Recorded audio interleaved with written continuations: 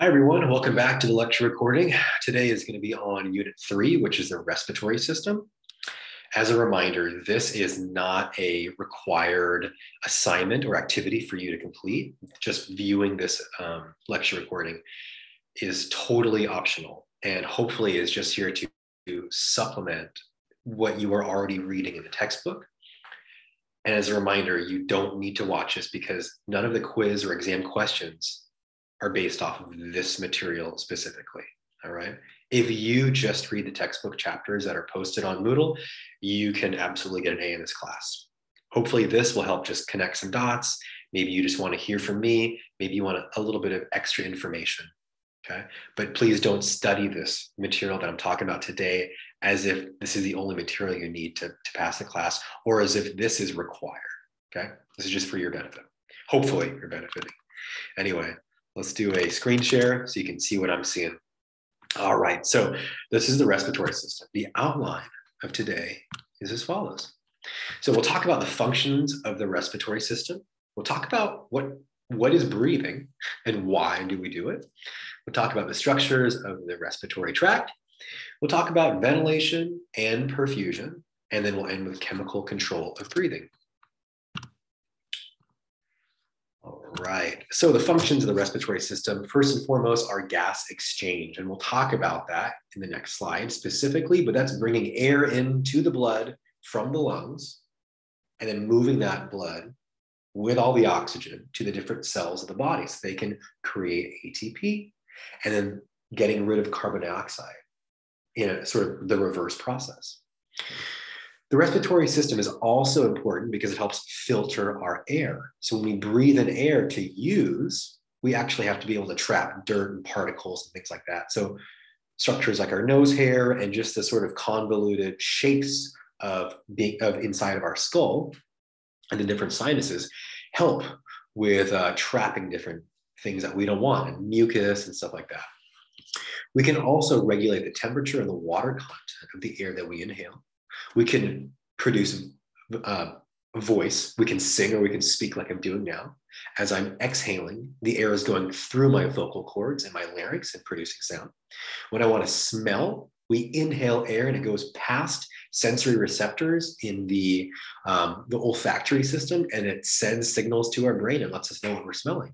And then we can actually regulate pH of blood by basically not getting rid of enough carbon dioxide or getting rid of excess carbon dioxide. So what is breathing? So respiration has two main components, okay? So ventilation, which is the mechanical portion of breathing, that's just sucking air in and pushing air out, basically expanding your lungs and then pushing it back and then contracting them, right? So this is basically the conduction of gas in through your nose and mouth down into the lungs and then back out. And because of that, every single organ in the respiratory system is partaking in that action. Now, perfusion, on the other hand, that is different. That is moving the air from your lungs that you inhaled actually into your blood through the little capillaries that surround the alveoli. And then moving that blood to all the different cells of your body so they can use the oxygen and then they can get rid of their carbon dioxide. Now, usually ventilation and perfusion are about equal.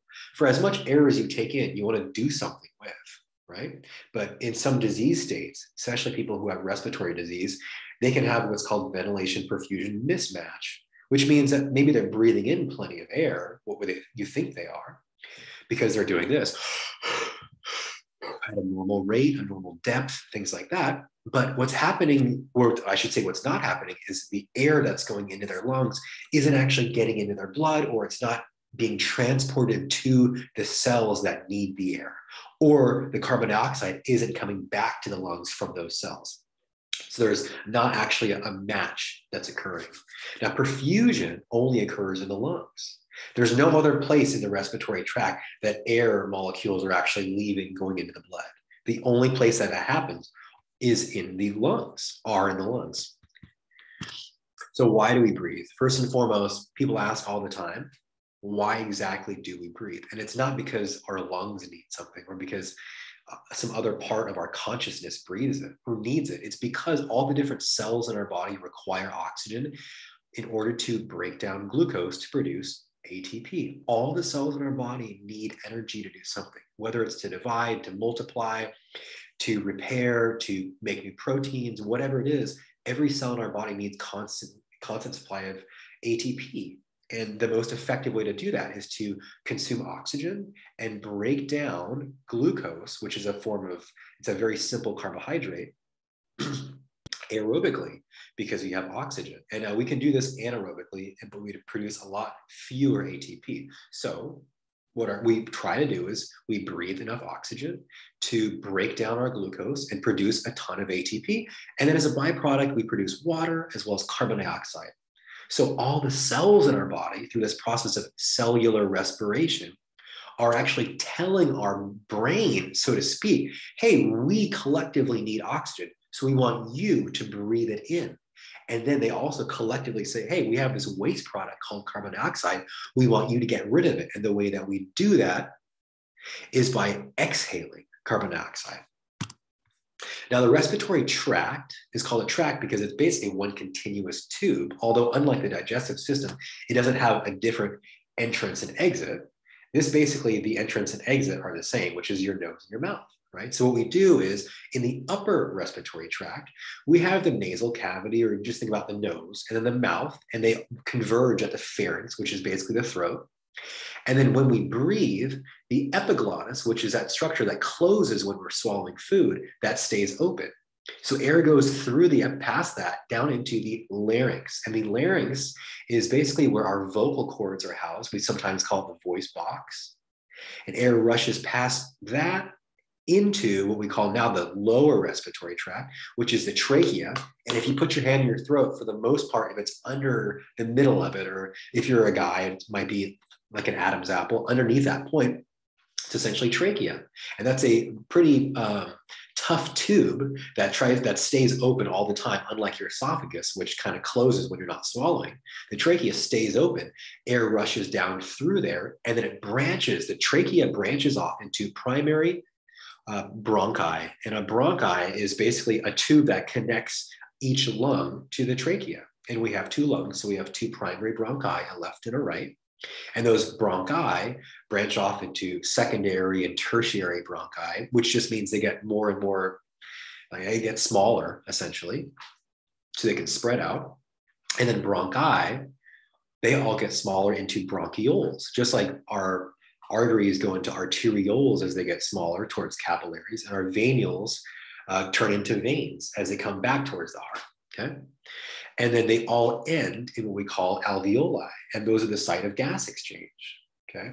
And alveoli is pretty much what makes up the lung tissue. Now, if you think about this, I've just described sort of an upside down tree, right? So starting off with the trunk of the tree is kind of like your trachea. And then as it goes lower and lower, it branches more and more and more. So it's kind of like an upside down tree. If you imagine the tree would be like the trunk, and then it goes up into the smaller and smaller branches that branch off into tiny branches. And then let's say it's an apple tree. It ends with a little fruit, the apple, the very end points. And that's kind of like your alveoli, okay? Now, if you look at lung tissue itself, each lung is primarily made of alveoli, because that is the purpose of lungs, is to be able to exchange gas. So surrounding all these 300 million capillary in each lung, sometimes a little bit more, are a bunch of capillaries. Yeah, did I just say the alveoli? Yeah, whatever. The capillaries are surrounding the alveoli, or you could say that, the alveoli is around the capillaries. Either way, they're basically closely connected. There's just one cell of simple epithelium, simple squamous epithelium that makes up the alveoli. So it's really easy for the air that came all the way down in from your lungs, or from your bronchioles down into the alveoli, to diffuse easily across into the capillaries, to let oxygen go into the blood and then let carbon dioxide come back out of the blood. So this is the site of gas exchange, okay? And if you look at this picture on the right side, lungs, the right lung is 3 lobes and the left has 2. And that's because right here on the left side is where the heart sits. So there needs to be space for the heart, Okay. Surfactant is this liquid that coats the inside of the alveoli. That way, there's no basically water kind of surface tension or pressure that would keep them closed, essentially, right? When we inhale, air rushes in and inflates them. And we don't want any water that's going to sort of want to keep them sticky. Now, what's protecting the respiratory tract is something called the respiratory epithelium. And this is pretty cool. Basically, from the nose all the way into the bronchi, we have specialized epithelium, which is pseudostratified columnar epithelium, that has a couple of interesting things. Goblet cells, which are interspersed into here, that produce mucus. Okay. And then the tissue is also ciliated, and cilia are these little tiny hairs. So those things work together. What happens is when something that shouldn't be inhaled actually gets inhaled, hopefully gets stuck in the mucus. And then the cilia whisk things upwards back towards our mouth, right? So you've probably done this before where you, you have something in your throat or maybe even feels lower and you cough it up, right? So what you're doing is something is trapped somewhere in your respiratory system and you are coughing up the mucus, and then the cilia is whisking it up to your mouth. And then from that point, you either spit it out of your body or you swallow it and it goes down your esophagus into your stomach. And if you remember, your stomach is very acidic and it will kill most anything. Now, ventilation, how we actually bring air in and how we push it out. I think it's fascinating and it's really understandable when you look at it from a sort of not really from the lungs concept until you understand it from like the basic chemistry or physics concept. So ventilation, again, is the process of moving air in and out of the lungs. This has nothing to do with perfusing that oxygen or carbon dioxide through the blood. This is just moving air in and out of the lungs, okay? So volume and pressure are really what dictate this, okay? So volume is the space that you've got to work with, and the pressure is how often or how frequent all the little particles inside of that space are bumping into each other and bumping into the walls, okay? So let's look at these two different cups right here. They're basically, it's the same cup, but what happened is somebody's pushed down the lid of it further in this one. So let's look on the left, right? In here we have 1, 2, 3, 4, 5, 6, 7, 8, 9, 10, 11, 12, 13. About 13 little dots. And those are supposed to signify molecules of gas, right? So in the air we breathe around us, again, there's things like oxygen, carbon dioxide, nitrogen. We collectively call it air, but there's a bunch of different types of gas molecules that are floating around in there. So if you trap some of these 13 in there, there's a total amount of volume, and that is the space that they get to bounce around, okay? Now, if all of a sudden you push the lid of it down and you decrease the space, or it's technically called the volume, in which those same 13 molecules of gas get to bounce around, they're going to bounce around at a higher rate. It's going to be more pressure. You've actually, by decreasing the volume of the space, you've increased the pressure of the molecules inside of the space. And we know that because now all these molecules, they have to bump into each other more frequently. They bump into the walls more frequently, right? If you had your hand on top of this, you might actually feel more pressure, more resistance for this to come back up because all of these are pressing so much against the surface or against the lid of it. So as a principle, as volume decreases, pressure increases, okay? So let's think about that with the lungs, okay?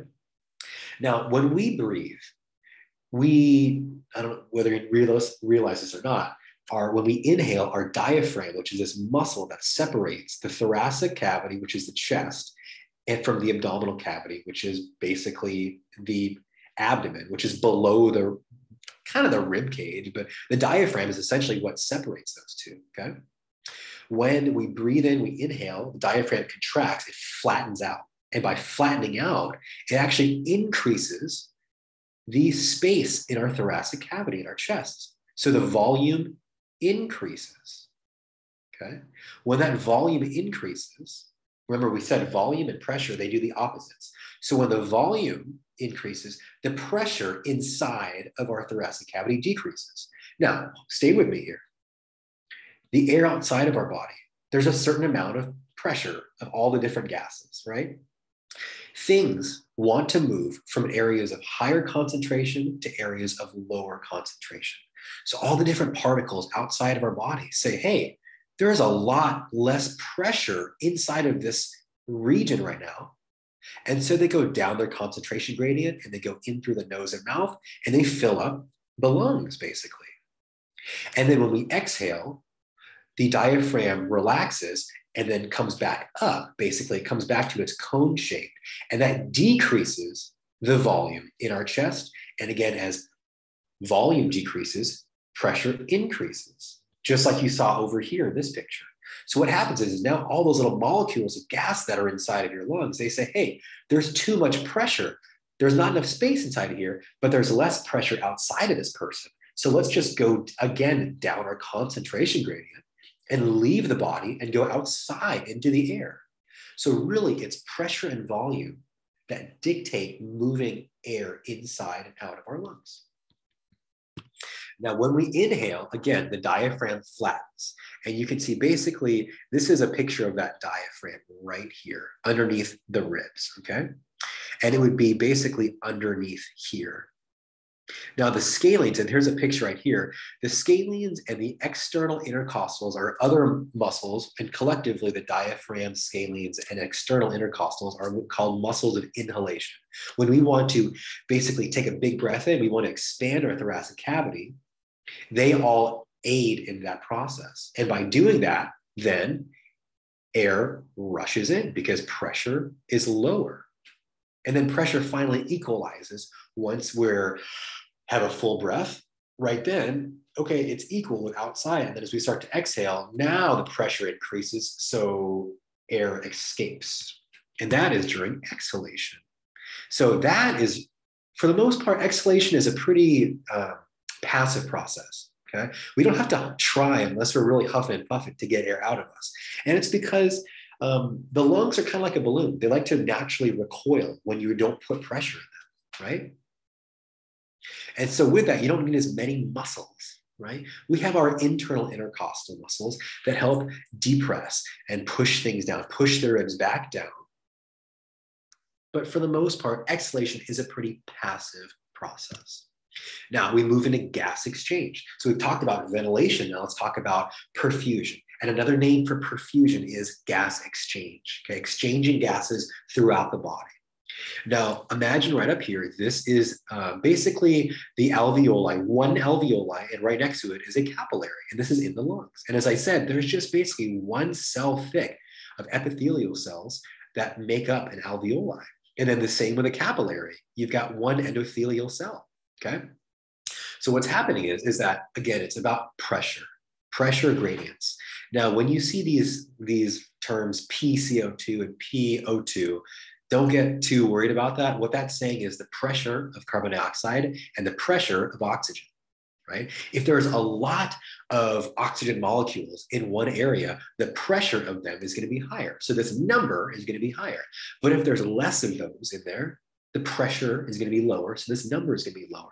And things always want to move to areas of lower pressure or lower concentration. So with that in mind, starting off, oxygen. In the alveoli, we have the pressure of oxygen is 104 millimeters of mercury. In the capillary, the pressure of oxygen is 40 millimeters of mercury, much less. So what happens is naturally oxygen diffuses to an area of lower concentration, which is in the capillary. Once it's in there, it gets sucked out and then moved throughout the body. When it comes back, you're going to see this exact opposite thing. Okay? Carbon dioxide is what's the byproduct of cellular respiration. So carbon dioxide is going to come back in from the heart, from the vena cava to the heart and then to the lungs, and we want to get rid of it. So here we see that the partial pressure of carbon dioxide in the capillaries is 45 millimeters of mercury, whereas the partial pressure of carbon dioxide in the alveoli is 40, and 45 is greater than 40. So carbon dioxide, again, wants to easily diffuse down its concentration gradient from the blood into the lungs. So really this basic concept of things moving passively, passive diffusion from an area of higher concentration to an area of lower concentration really is sort of behind both ventilation and perfusion. Okay. Now, if you don't remember this from the cardiovascular system, how exactly are these oxygen molecules getting around the blood? Well, it's not just freely floating in the blood. Some carbon dioxide is, a little bit of oxygen, but for the most part, it's through red blood cells that contain hemoglobin. And hemoglobin are the molecules that are actually binding oxygen molecules and then transferring those all throughout the blood. So from a bigger picture here, you have the alveoli and you got a high pressure of that oxygen, and then it diffuses into an area of lower pressure, which again is a red blood cell. You've got these oxygen molecules, and it's signifying an oxygen molecule, and it's taking that around the left side of the heart. It's going to pump it through the body, and then it gets to some cell of the body. It doesn't matter where. And when it gets to a cell, again, the cell, because it's constantly using oxygen and getting rid of it, creating carbon dioxide, there's never a lot of oxygen in a cell because it keeps using it up. Like a car that's always driving, it's burning through its gasoline. So it constantly needs more. So as soon as oxygen gets around that cell in a capillary nearby, oxygen again moves down its concentration gradient into a cell. And then kind of a similar thing, now that it's got lower, basically the concentration of oxygen, once it's all been taken up by a cell. And I should say this, blood that gets back to the heart from the vena cava in the venous system is not totally empty of oxygen. There's still some bound to the hemoglobin, just a lot less. Okay, so when that blood gets back to the lungs, it's got a lot lower pressure of oxygen. And so now more oxygen from our alveoli come down into it, keep on diffusing into it. So how about carbon dioxide? Well, carbon dioxide is constantly being built up inside of cells that are using oxygen to create ATP. So we have to get rid of it too. So we actually have a very important way of getting rid of it because, believe it or not, carbon dioxide, when it builds up, it can actually become, it can create an acidic environment, okay? If you hold your breath and you don't breathe, and you're not getting rid of carbon dioxide, your blood becomes acidic. So we have different ways to get rid of carbon dioxide. One, carbon dioxide can just bind to some hemoglobin and get rid of it. Some of it can be dissolved in the plasma, but we have a very, very important, most of our carbon dioxide, the way we get rid of it is through something called the bicarbonate buffering system. So what happens is that we freely have water as part of the plasma of our blood. So carbon dioxide can bind with water and be rearranged to form something called carbonic acid. Okay. And again, this can disassociate, which means it breaks apart again. And it can become something called bicarbonate, which is a base, or just acid, which is an acid. So if the environment is very acidic, it can basically become a buffer to make it less acidic. If it's too basic, it can bind and make it more, again, more neutral. What's happening though is the big takeaway is that when we build up carbon dioxide, it has the potential to make the body too acidic. So we can use a respiratory system to actually rearrange the way that we are holding on to that hydrogen, which is causing acidity, and we can breathe it out. We can breathe it out as carbon dioxide. We'll learn in the urinary system that you can actually use the kidneys and the urinary system with the respiratory system to maintain homeostasis in pH. We call it metabolic and renal mechanisms, okay? You can have acidosis or alkalosis, and you can have them either respiratory or metabolic. And metabolic is the renal, and that's when we talk about the urinary system, okay? And the last slide here, we have chemical control of breathing. And this sort of piggybacks on the last slide. So if you hold your breath and you don't get rid of carbon dioxide, that is actually what's going to make you breathe. When you hold your breath, it's not that you don't have enough oxygen, it's that you have too much carbon dioxide. Because acutely, what's happening right now is that because you're not breathing out carbon dioxide, your blood got acidic. And your brain detected that very quickly. And it did that by getting signals from things called chemoreceptors that are located in things like your carotid bodies, so in your carotid arteries, and then also in the arch of your aorta, so blood that's just leaving your heart, freshly oxygenated blood, that are constantly, these chemoreceptors are like little tongues that are constantly tasting the blood. And they're saying, we know what the pH should be. And if it's too acidic, because you've been holding in your breath and you're not breathing out. Then we're going to send a signal to your brain. And your brain, in the region called the medulla oblongata, which is basically the base of your brain stem, that's a part of your brain that's all about just keeping you alive, that you don't even have to think about stuff. And then the medulla oblongata, that will then signal in a respiratory center that it has inside of there that dictates how often and how deeply you breathe. It will manually override your breathing, and it'll make you breathe to restore homeostasis. So for instance, if the acidity is too high, if it's too acidic, because you're not getting rid of enough carbon dioxide, or you have a low oxygen, and it is a sort of, those are like two sides of the same coin, so to speak, then it's going to make you breathe more. So you could get rid of carbon dioxide.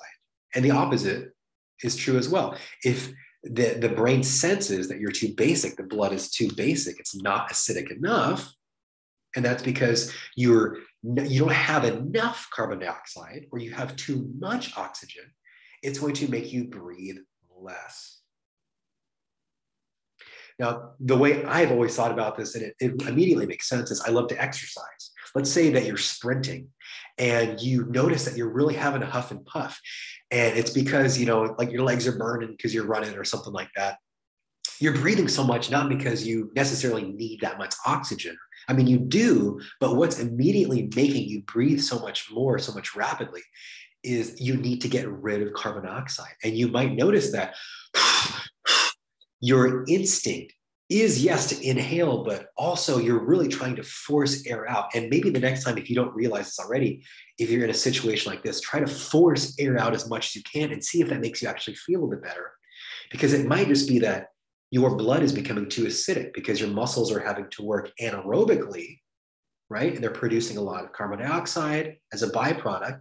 And your body, your respiratory system is trying to compensate by breathing off carbon dioxide. Okay, that's my spiel there. I hope that you enjoyed this. I hope this was helpful. And please email me with any questions. And I look forward to talking to you all soon. Bye.